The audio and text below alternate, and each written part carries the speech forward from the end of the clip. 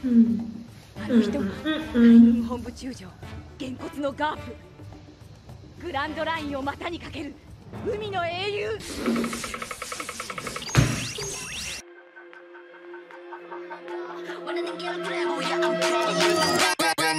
Hi you guys, welcome back to LemonPiece again. Today we're going to watch our favorite anime, One Piece. Yes, we are now going to Little Garden. From the last scene we saw, it's not a little because we as Luffy's crew is going to be the one who is little. The people there are giants. And my snack today is Poki. So we are sailing and the weather seems okay.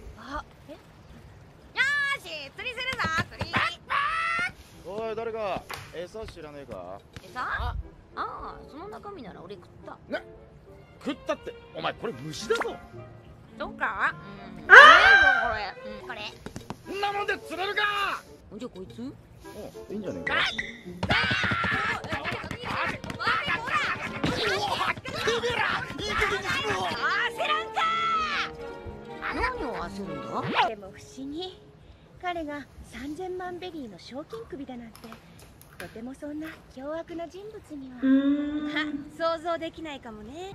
イーストブルー制覇に手をかけていた魚人アーロン、ブドンクリーク、狡猾な手口で名を馳せた海賊キャプテンクロ。まだいるぜ。ADMIRAL. And X Morgan, don't forget about that. 圧倒的支配で恐れられた海軍大佐だとか。そりゃ表のおっさんとこにいたあいつどうなあ、コビーっつってな。Koby. 俺の友達だ。 What's going to happen to Koby after they met again? If Koby decided to join the Mirans, he knows that Luffy is not one of the bad pirates. Sakura. そうか。全艦出撃。Koby, you fly. You come all the way. お元気ですか? What's gonna happen when they meet? ルフィさんと別れてから。But he has so many badges. What? もうが大佐。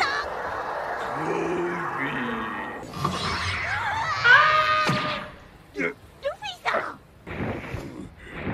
What is this? A dream? Okay, Koby sees Luffy as a giant. なんて。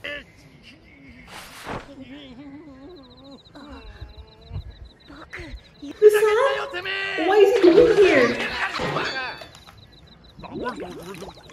Oh, it's okay, it's okay. 僕は今、息子。Helmeppo? 同じ雑 He 用 joined the 係 army? にされたんですよ。サボるな。海軍に入る資格もないところを特別に雑用係として入隊を許されたんだ。そんなんやりたきゃお前一人でやれ。What is he doing there? What? 知らねえよ。コビーはともかくなんでこの俺様が雑用なんだ。ヘルメッポ様、ココアでございます。Comics. これやけた先生の聞け。おお、ヘルメッポ様。Is this really how he lived back then? すみません。でも友達として一言言わせていただきたくて。They're not friends. 誰がお前と友達なんだよ。そんな運命を他人のせいにしたって何も解決しません。長い間お父さんの力を借りて生きてきた。Ah, これ words. は前を向かなきゃ。自分の力で夢を探しましょう。ルフィさんの生き方を見て僕決めたんです。 He seems very optimistic. 海賊王になるんだ。 He adopt the good side of Luffy. そのために死んでも別に。 That is gonna take. 俺様に説教か。お前いつからそんなに偉くなったんだ。 The ヘルメッポさん、目を覚ましてください。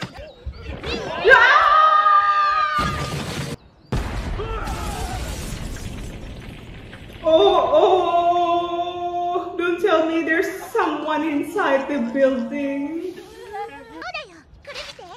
麦わらのルフィ、ローグタウンで大暴れ。スモーカー大佐を自分に巻いて逃走。グランドラインに向かったん He's だ。 already on the Grand Line. He's headed to. What's this place again? Little Garden. Is this Captain Morgan? 親父かけられることになった。ガープ中将への護送引き渡しが本日の任務である。 What if we strip his accent? That guy is everyone's bedroom. Hey, open up to Koby. 親父は死刑になるんだろうか。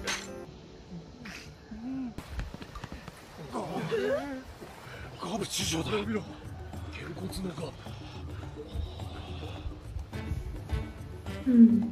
あの人が海軍本部中将げんこつのガープ。グランドラインを股にかける海の英雄。Oh, animal! ガープ中将、直々のご足労ありがとうございます。Oh, that's hot. ガ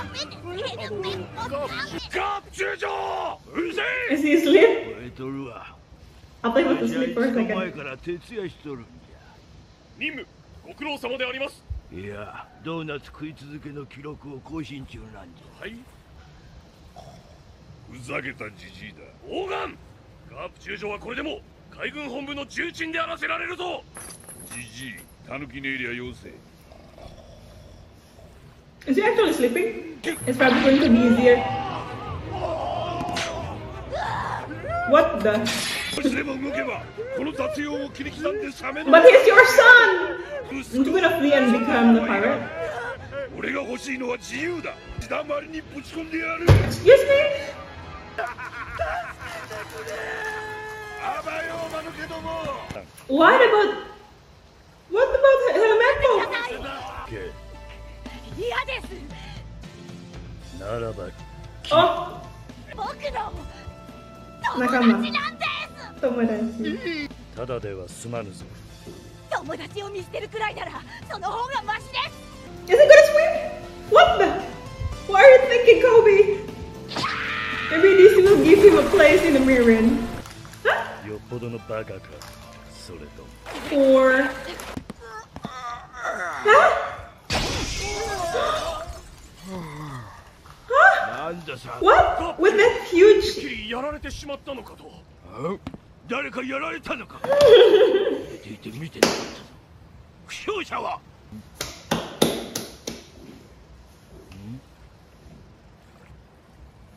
わしか。それなのに頑張ってくれてんだぞ。俺だって親父、俺はあんたを捕まえる。おとなしく。 Are you sure he's the biological father? うるせえクソ親父。俺は俺の生き方は自分で決める。一人じゃありません。おとなしくしてください。海軍兵士の一員としてあなたを捕獲します。 This is a joke. This man. まあそんなら二人まとめてぶった切るぞ。 They can get into tiny spaces. こんな目に。 Get out of any situation. 友達じゃないですか。コビそれに決めたんです。信念のために。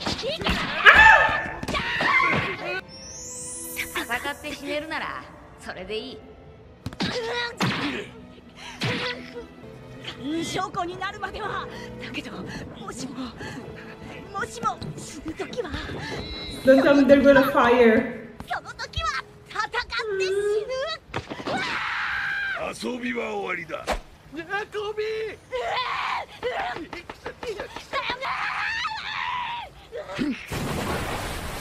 殺す価値もねえ虫けらどもめ。二度と俺様の前へ現れるな。このところは見逃してやる。だけど俺はいつかあんたを超えてやる。いつかあんたを捕まえてみせる。 But I don't know. For me, he still have a feeling 私の like 監督不上はこの二人を永久追放いたします。まったくしょうがねえ連中だ。ガタにわしと海軍本部へ来い。中将、二人を連れて行かれるのですか。海軍本部へ。 what is he gonna do to them? いやはや実におかしな一日。 You're the old one.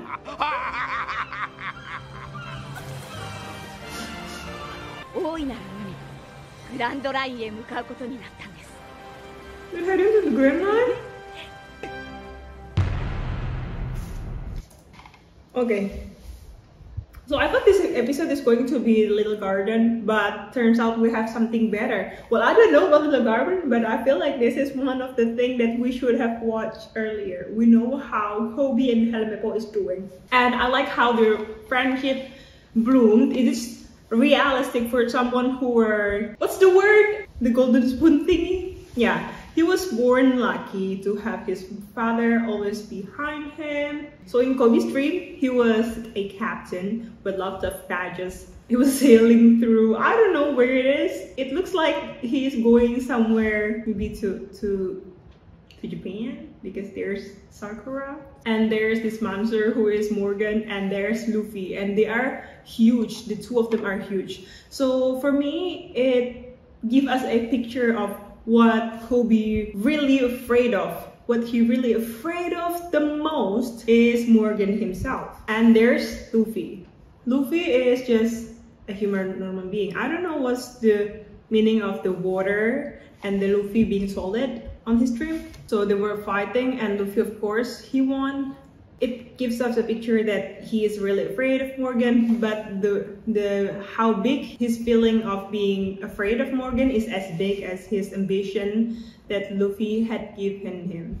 The positive attitude that he have all this time is thanks to Luffy, and it is as big as his fear. It's okay. He has something to be afraid of, but he has something to be optimistic about, which is Luffy. Luffy think of him as his friend, and Koby also think of him as his friend. I just hope one day they meet. They're not going to be enemy. They're going to be friends. At least maybe he can tell his captain that Luffy is not someone to be afraid of. One of the nicest pirate out there, probably like Roger. Why do I say Roger is nice? Because back then on the scene where we left Laboon, the old geezer were like, do you see it, Morgan? I'm sorry, do you see it, Morgan? Do you see it, Roger?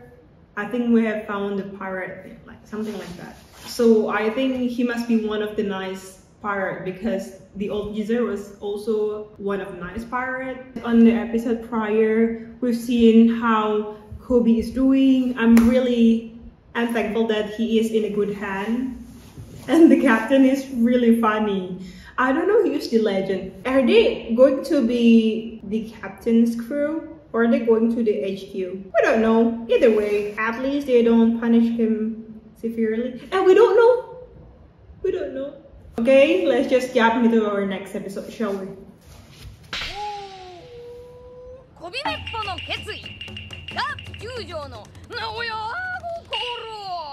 リトルガーデン100万の民衆がこのキャプテンウソップ様を出迎える姿だが惚れちゃいけねえぜお嬢さんやけどして Hello, remember about Kaya? いい匂い。お待たせしました。本日のデザートのタルトオワールです。どうぞ召し上がれ。Ooh, bon appetit! 美味しそう。ルフィはどうした？さっき水汲みを頼んだ。ちょっとシャワー浴びたくて。でもね。Or not? You want some? What is that? 不思議だな。あんたのバカ力のせいでしょ。食い物の匂いだ。そしててめえは反省が足りねI like how they act together. おやつの時間に長官が来るなんて。しょうがないわよ。こっちはグランドラインを航行中なんだもの。情報にあり When the bird gets there, ありがたく思わなきゃ。 can you imagine what kind of view have you seen in his life? The male bird. 何か気になる記事あった？え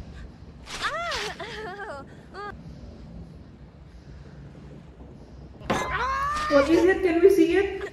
何よ？これこれゾロ見ろよ。ああでも一緒に写ってるのはただのやつじゃねえ。軍艦は海軍本部へ到着した。写真はリバースマウンテンを越えた直後のもので、さすがに中将のガープは堂々と余裕の表情を見せていたが、Typical Koby and Helmeppo. コビーのやつグランドラインに入ったのか。Yay! そっか頑張張ってんなあいつも。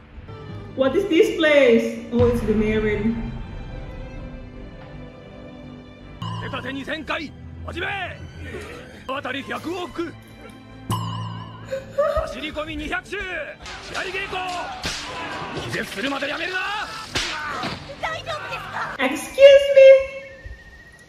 So all the best marriages are produced も here. しや父さんを超えるんじゃなかったんですか？そりゃそうだけどよ、あんなことしたら死んじまう You よ。 will 本 not. 望じゃないですか。海賊王に俺はなる。自分でなるって決めたなら、そのために戦って死ねるんだったら本望じゃないですか。逃げるだと。逃げろ。よもやこの俺の顔に泥を塗る気じゃねえだろうな。この腰だ。 There's a misunderstanding. いくらでもいる。逃げたきゃさっさと逃げろ。決死の覚悟でここまで来たんです。何でも言いつけてください。どんなことでもやり抜いてみせます。ガープ中将。そう言ったのかな。必死の覚悟できたと。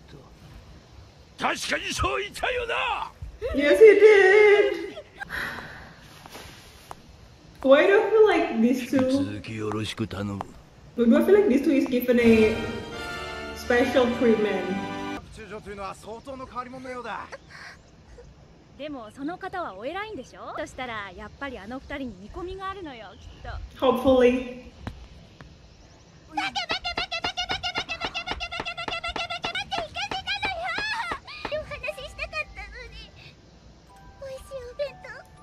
てもらおうと思って。Finally, see Helmeppo actually work.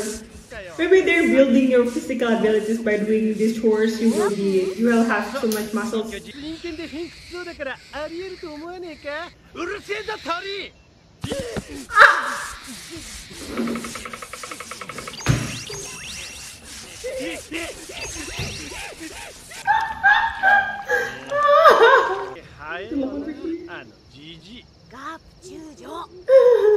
This place is beautiful.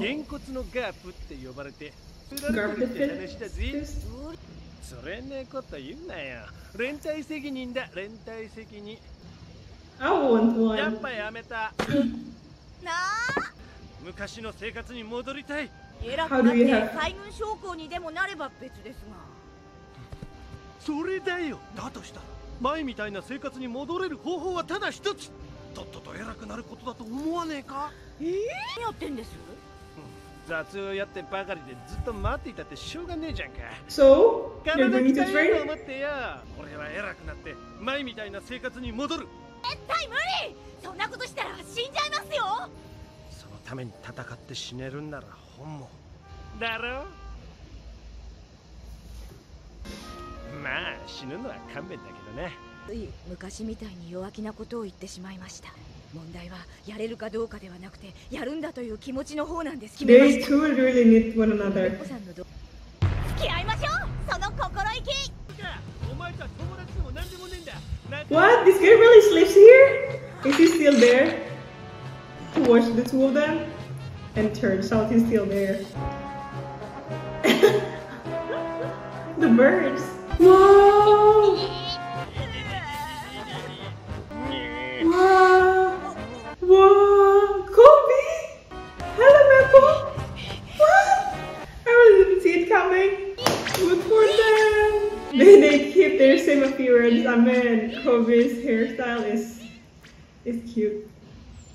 こいつか、麦わらのルフィとかいう3000万ベリーの賞金首は。 Why? If he can capture all the bad pirates, why should we execute Luffy? 賞金首だなんておかしな話ですよね。 Yeah, thanks to Helmeppo's father. 海賊は海賊だ。ルフィさんとは友達なんですよ。バカ野郎。海賊と友達なんていう海兵がい And る don't か you ら。 remember? こんなことを他のところでは。絶対だぞ。ガープ中将。なんだよ、面白そうな話してたじゃねえか。俺にも聞かせてくれや。誰と友達だって。ちょっと面明かせや。もう一度聞く。お前らはあの麦わらのルフィと友達なんだ。別れてもずっと友達だと言ってくれました。分かってると思うが、そんな奴らを海軍に置いとくわけにはいかん。だが幸いこのことを知っとるのは俺だけだ。海兵になりたいか？ルフィさんと友達ですが、ヘルメッポさんは別に。なりてえよ。なりてえからここにいるんだ。連帯責任だ。連帯責任。なりたくないのか？なりたいです。ならしのぐの言ってねえでとっととかかってこい。 It's okay with that? What? This man is interesting.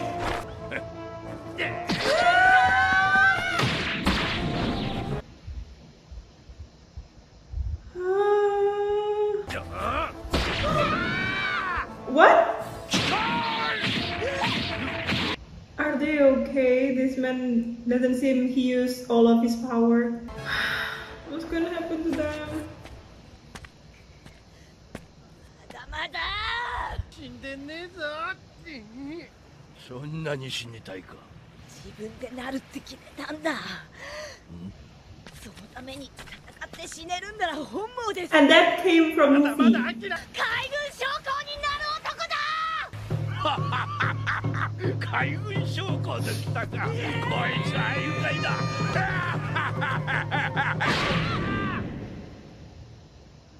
What just happened? He did not dodge. ここでは変人扱いされて久しいが、連れてきたからには立派に使い物になるようにせんとな。表面的には体を鍛えたりして頑張ってるように見えるがな、まだ気持ち的には弱いかもしれん。本当に覚悟を持ってやってるかどうかをな。覚悟は認めてやろう。 What? だがお前らなんてまだまだだ。お前らこれから毎日猛特訓だぞ。覚悟しろ。友達のことは多めに見てやる。ただし多分無用だ。気持ちだけ大事にしろ。ありがとうございます。ガン中将。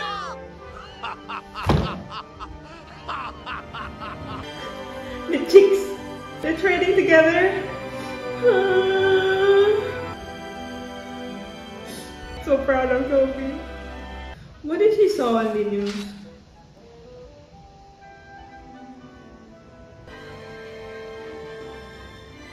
What is it? Or maybe she's not an actual princess.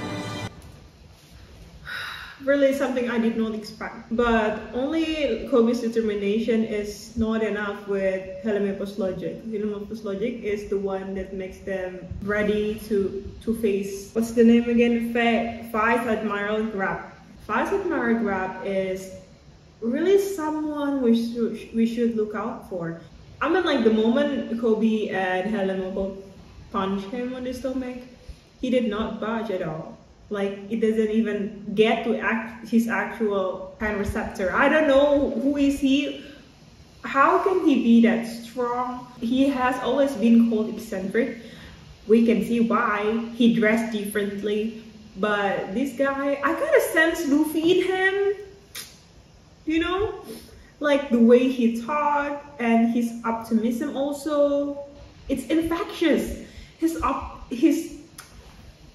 I don't know how to say it, but I feel like he is optimistic towards Koby and Helmeppo. Maybe he didn't think that the two of them will come that far in terms of physics.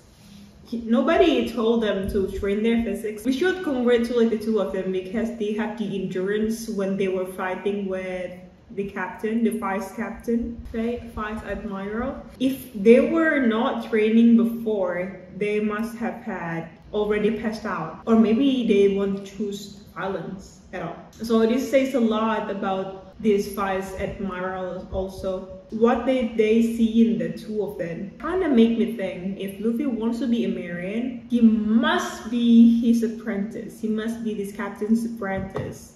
Next time we meet one another, I really hope this captain knows about Luffy, that he meant no harm. Honestly though, I feel like he is even stronger than the captain on Luchtown.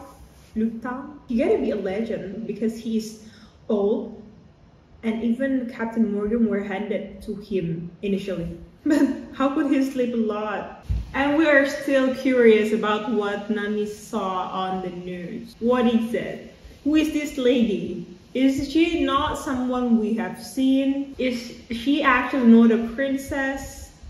Or maybe they have a bounty for her head? And then about the training they are going to endure, it's going to be a long journey. Does this captain actually is a good person? Is he friends with Roger? Sus. So guys, I think that's it for this episode. If you want to watch more of these videos, you can click the subscribe and like button down below. I'll see you in the next one. Bye!